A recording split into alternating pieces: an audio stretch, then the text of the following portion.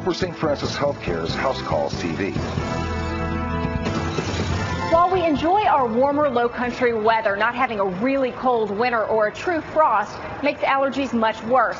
Dr. Barbara Magera explains why a visit from Jack Frost is just what the doctor ordered. We do not have essentially a frost season in Charleston, and what will happen is the only way you're going to get rid of the ragweed is to have a first frost and kill it off. Ragweed allergies are common in the low country. The pollen is everywhere. It can get into your hair, land on your clothes, even ride inside on your pets. Usually ragweed allergy sufferers complain about itchy, watery eyes, bloodshot eyes, runny nose, nasal congestion, sinus headache.